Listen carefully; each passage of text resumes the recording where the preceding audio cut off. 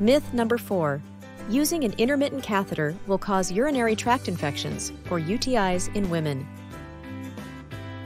Using an intermittent catheter will cause urinary tract infections in women.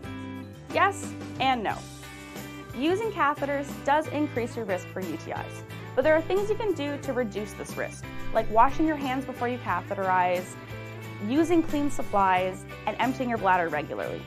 We do want you to monitor for UTIs and talk to your healthcare team when you're concerned, but we only want you using antibiotics to treat a UTI if you have tested positive for bacteria in the urine, if you have a symptom of a UTI, and if you have a temperature greater than 37.6.